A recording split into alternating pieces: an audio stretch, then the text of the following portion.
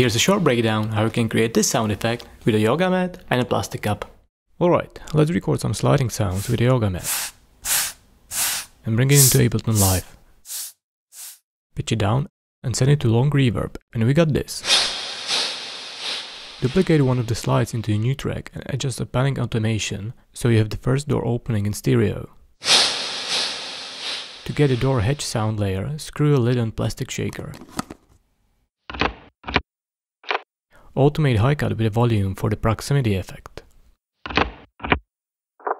And again slap some reverb. For the last layer, resample a reverb tail from one of the slides. Reverse it, sync it with other sounds, and here's the result.